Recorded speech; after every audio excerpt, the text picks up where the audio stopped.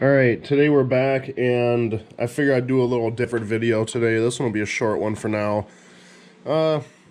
Today got the garage all cleaned up and everything, and pretty much the repair shops to the point where it's starting to get cold outside. The season's pretty much done.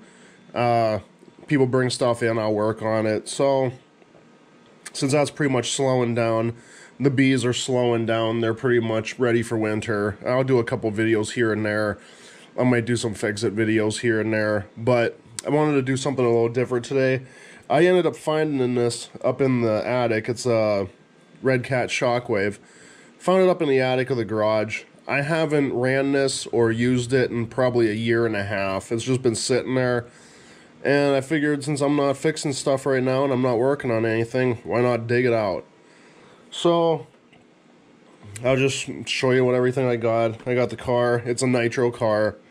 I got a LiPo glow plug driver.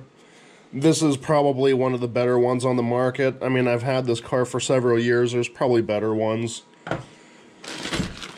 A bag of assorted parts. And I'll show you what all's in there. There's a 2-speed transmission in there that something broke on it, so that can no longer be used. It's a $20 transmission. Parts for these are cheap. I got the control arms, the anodized aluminum. The reason why they're not on the machine is that even if you tighten up the adjustment screws after you make your adjustment, they rattle loose. So they're pretty much useless to me. I was fixing it more than I was driving it around. We got a header pipe here. It's an aftermarket one, and I ended up taking that off because with this being shaped like this, it seriously has no more flow than the original one that's on it. I didn't notice a difference whatsoever. We got extra brackets that are all bent to shit. These ones are.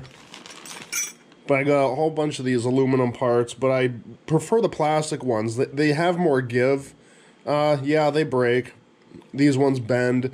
But I just had an issue with the little bolts and everything just coming out all the time, even if I Loctited it. So I just went back to the plastic. So that's pretty much everything in there. Bunch of assorted screws. So we'll pop the top off of this. Like I said, I haven't seen it in a year and a half.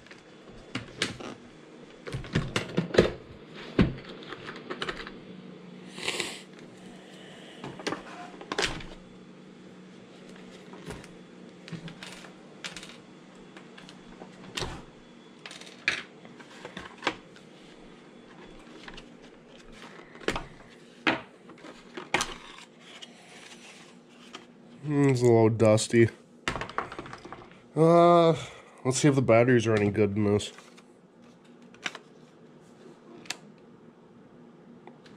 Batteries are good in there.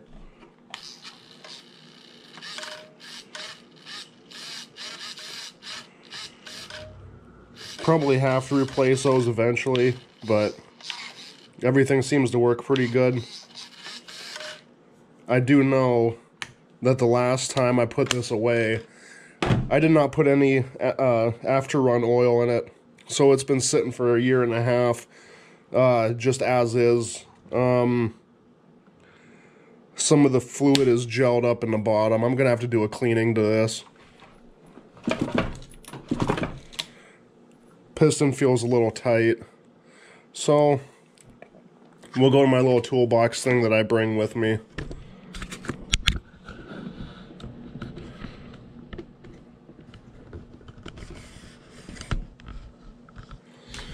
So the most common things I would take with me when I would take this thing out is your wrench. It's pretty much a socket for every size on this thing. Has 2 extra glow plugs built into it. Another little wrench. There's these 4 little clips that came for the suspension. If you put them in the suspension, it makes it stiffer, which around here it's nothing but dirt and shit, so you kind of want soft suspension. Loctite, which is a must on these. That's been sitting a while. I got the extra, another throttle linkage cable.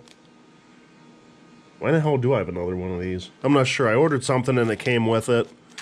So, this one's for the brake, the other one's for the throttle. Allen wrenches, since that's pretty much what every bolt on this is. Oh, a brand new glow plug. I didn't even know that was in there. So, we'll see if one of these even works.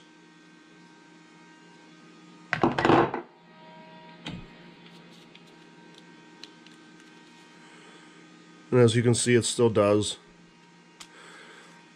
I bought this thing maybe like 5 years ago and charged it I think once. And it still makes everything glow, so that's good.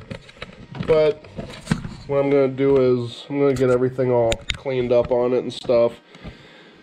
Get it apart, like I said, clean it out. And we'll do a video on it, whether to see how well it wants to fire up after a year and a half of sitting with no after run fluid in it. And I don't know, if you guys are into this stuff, then maybe I'll do some videos with it. So give me a shout out, give me some info if you guys are interested in seeing stuff like this. And that's it until we get it cleaned up and stuff. So thanks for watching.